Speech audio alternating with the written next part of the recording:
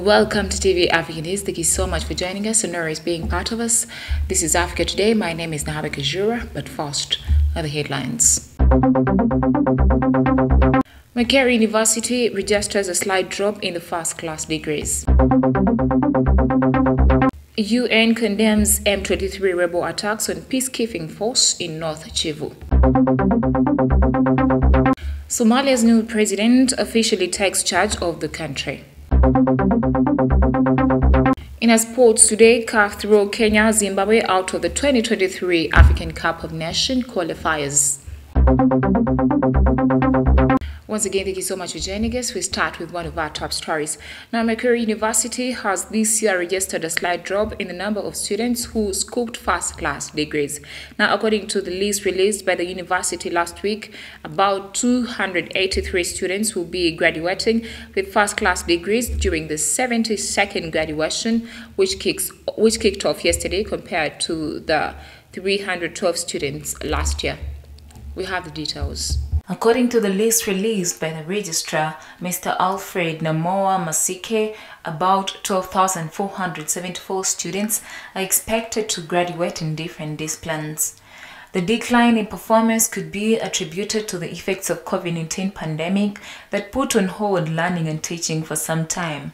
However, there is an increase in the number of female students graduating in different disciplines. Of the 12,474 graduates, 6,538 are female, representing 52%, while 5,936 are male, representing 48%. This shows a 1% drop in the number of male students and a 1% increase in the number of female students who are graduating this year compared to last year. During the 71st graduation of the 12,550 students who graduated, 6,433 representing 51% were female, while 6,117 representing the 49% were male. While addressing the gender conference at Makerere recently, the Vice-Chancellor, Professor Barnabas Nawangwe, revealed that girls had overtaken boys in enrollment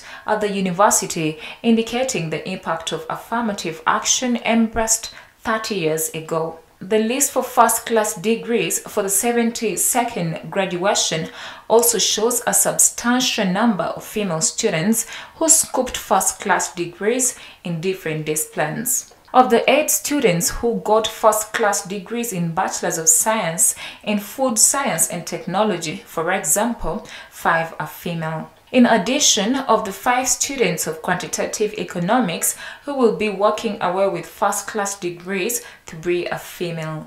The first day graduation is to be held at the university until May 27th. Away from that, the chairman of the Global Pan-African Movement, Major General Kahinda Otafiire, has urged Africans to be united if they are to drive colonialism out of Africa.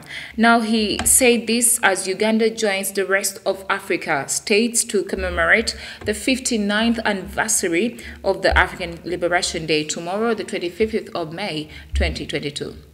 We have the details. Addressing journalists at the Ministry of Internal Affairs headquarters in Kampala, the President of the Global African Movement, also the Minister for Internal Affairs, Major General Kahinda Otafiire, said the problem with Africa is the people of Africa themselves being divided, hence calling upon African leaders to make efforts and unite the people of Africa. So we the leaders must put together our act and save the people of Africa. Especially you, the young ones. Me, I'm winding up. And don't you believe I'm winding up? My political capacity will catch up with me. When you are dealing with Uganda, we are dealing with a single country. When you are dealing with Africa, you are dealing with the continent. You can punish Uganda, but Africa is too big to swallow. You understand? If the Africans stood together for singleness of purpose, the rest of the world will respect us. He urged African countries to unite, which will help them gain strength and drive poverty out of Africa. And to overcome this poverty, we must come together. We must remove the border of Tanzania, the border of Uganda, the border of Sudan, the border of Congo, become one people. Become one people. Who says Anatoli from Sudan is a Sudanese and Anatoli from Uganda is a Ugandan? But they are Tories. They don't speak wrong. On 25th May 2022, many African countries celebrate the hard-fought achievement of their freedom from European colonial powers. Celebrations will be held at Kololo ceremonial grounds under the theme The Africa We Want. The purpose of the day was to annually mark the liberation movement's progress and to symbolize the determination of the people of Africa to free themselves from foreign domination and exploitation. Nalugo Muyingo, Africa Today.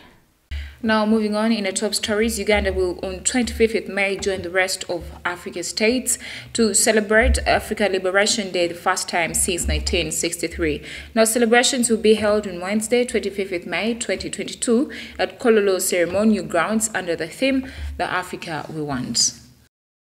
At a press conference held at the Ministry of Defense headquarters in Mbuya, Defense spokesperson Brigadier General Felix Kulaije said the idea of the African Liberation Day was introduced by the Pan-African Federalist Movement, which prompted the UPDF together with the Ministry of Defense to join Ugandans and celebrate this day. He said the ministry celebrates the day to appreciate the efforts made by the people of Africa to liberate themselves from colonial powers. He said the challenges faced by many African states, which include poverty and corruption, can be dealt with if African states become united. Rubahamya Mugabe, one of the organizers of the African Liberation Day, says this day is meant to make the people of Africa appreciate their origins. African Freedom Day was founded during the first conference of independent African states, which attracted African leaders and political activists from various countries in Ghana on April 15, 1958. Thank you so much, reporter. We take a quick break. We shall come back with our international news.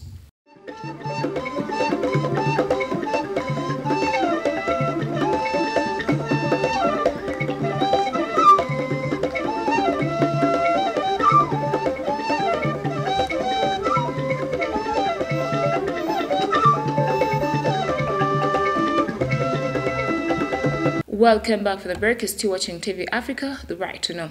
In international news, the United Nations on Sunday accused M23 rebels of deliberately attacking peacekeepers in the Eastern Democratic Republic of Congo, where fighting between the rebels and the Congolese army resumed on Thursday. In a statement released by MONUSCO, the UN force in the Democratic Republic of Congo, the special representative of the UN Secretary General in the DRC, Bintou Keita, condemned in the strongest terms the attacks by the M23 movement against the armed forces in the DRC and against MONUSCO peacekeepers in Shanghai area in the territory of Rushuru, North Kivu province. According to the statement, after attacking Congolese army positions, M23 rebels deliberately targeted MONUSCO peacekeepers in the area who responded in accordance with their mandate. According to residents interviewed from Goma, the capital of North Kivu, MONUSCO has engaged helicopters against the rebels. The M23 is a former Tutsi rebellion that was defeated in 2013 by the DRC's armed forces and re-emerged late last year, blaming Kinshasa authorities for not respecting commitments to demobilize its fighters.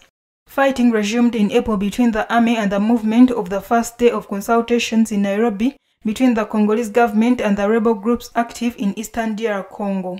At the time, the Congolese presidency said it had obtained Kenyan mediation to expel the M23 branch, which it accused of having resumed hostilities.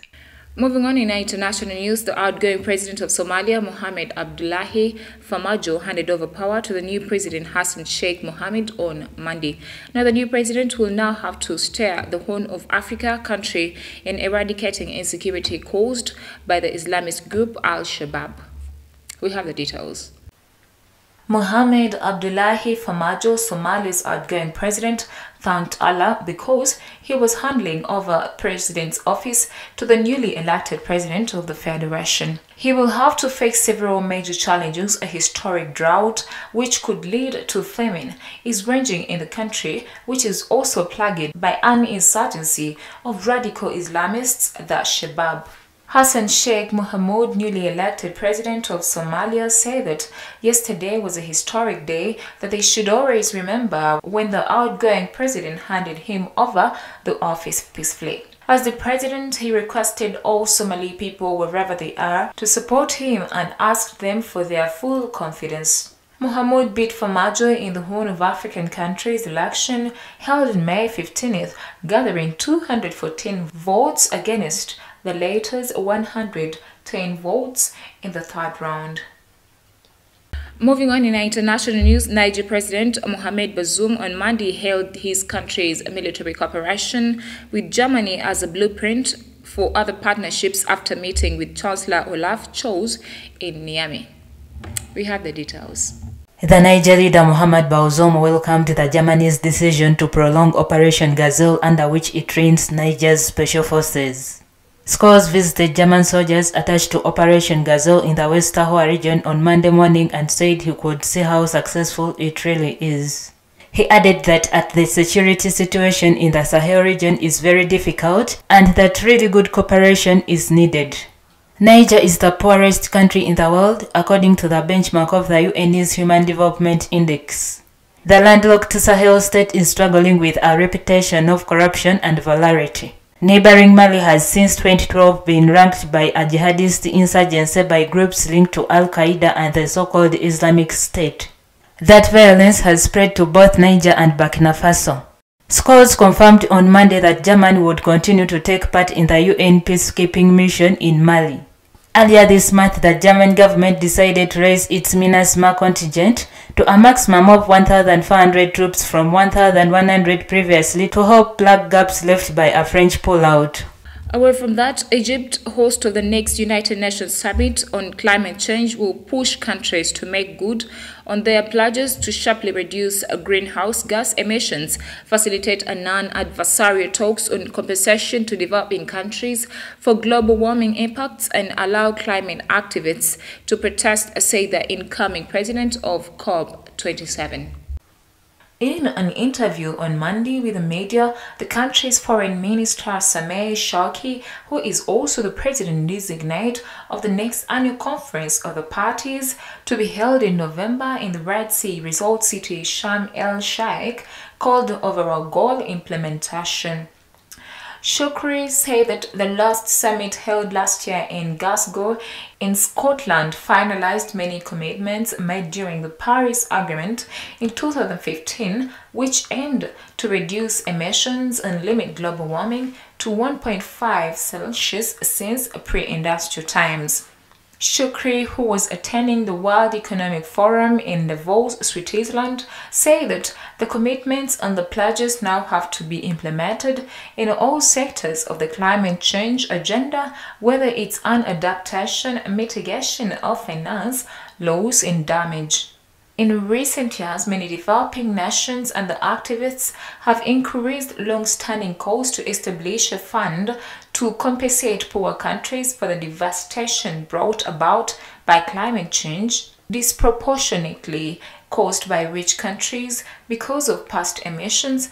Many supporters of the idea often called loss and damage hope to progress on it in November. Their arguments could get a boost by the symbolic significance of this conference being held in Egypt, a developing nation in the North Africa. Well, thank you so much, reporter. Africa Today takes a quick break. We shall come back with business, health, and sports.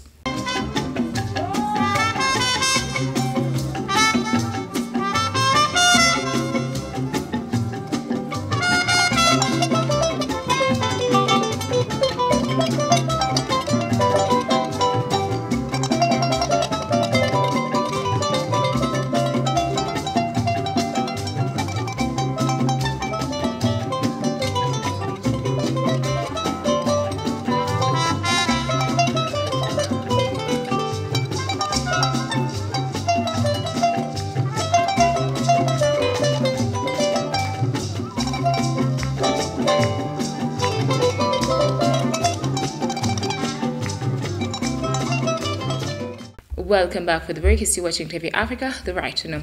In a business news, Senegal President and current chair of the African Union, Macky Sall, said on Sunday that he would travel to Russia and Ukraine soon on behalf of AU. Now, Sall said this at a press conference with visiting German Chancellor Olaf Scholz, whose trip is focused on the geopolitical consequences of the war in Ukraine.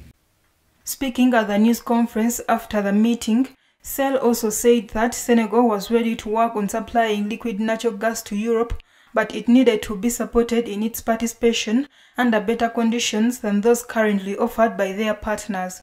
On the trip to Russia and Ukraine, Sall said that he had received a mandate from the African Union to undertake the trip, for which Russia had extended an invitation. Russia's invasion of Ukraine, which has hit African economies hard due to rising cereal prices and fuel shortages, has met with a divided African response. In early March, Senegal abstained from voting on a United Nations resolution overwhelmingly adopted that called on Russia to withdraw from Ukraine. However, a few weeks later, it voted in favor of another resolution demanding Russia hold the war. Nearly half of African nations obtained or did not vote in the two resolution votes.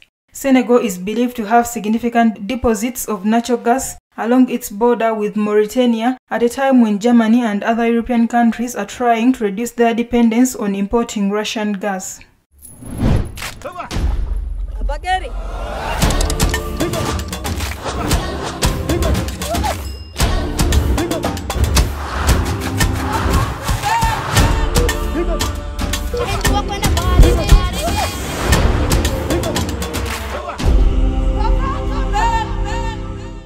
In our health news today, the World Health Organization on Monday warned that the global coronavirus pandemic is not yet over. Now, addressing opening session of the World Health Organization's annual assembly in Geneva, Tedros told governments to increase their vigilance and attention towards the disease. Take a look at the story.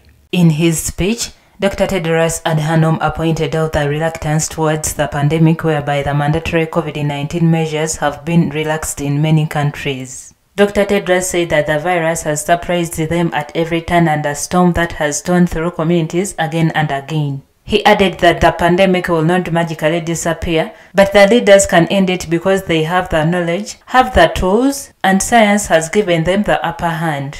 Tedros also noted that almost 1 billion people in lower-income countries still had not been vaccinated and are fighting the emergence of other outbreaks like Ebola and monkeypox, among others. Dr. Tedros said that their colleagues around the world are responding to outbreaks of Ebola in Democratic Republic of Congo, monkeypox and hepatitis of unknown cause and complex humanitarian crises in Afghanistan, Ethiopia, Somalia, South Sudan, the Syrian Arab Republic, Ukraine and Yemen.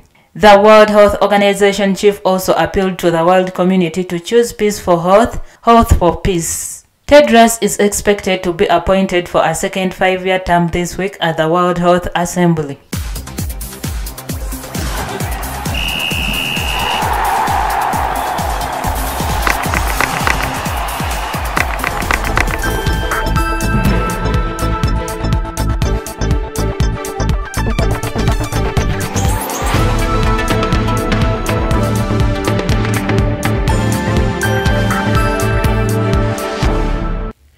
In our sports news today, Confederation of African Football has thrown Kenya and Zimbabwe out of the Total Energies Africa Cup of Nations Cote d'Ivoire 2023 qualifiers. We have the details. The decision to eliminate the aforementioned two nations is a consequence of having failed to have their suspensions by FIFA lifted in time. It should be noted that CAF had included them in the official draw earlier in April 2022 on condition that the suspension must be lifted 2 weeks before their first match day. However, this has not been the case given the fact that the first match day of the qualifiers came in the first week of June. Kenya and Zimbabwe were suspended for political interference and have not yet met the criteria required by the FIFA Congress as a prerequisite for lifting their suspension. Because of the suspension, Groups C and K will be composed only of 3 teams, and the order of the matches will be maintained in accordance with the match schedule that has been communicated to the teams after the draw. Lastly, the first and runner-up teams of those groups will qualify to the final tournament. Well, thank you so much for being a loyal audience from where we started from. Don't forget to subscribe to our YouTube channel. We should keep updating you. It is TV Africa.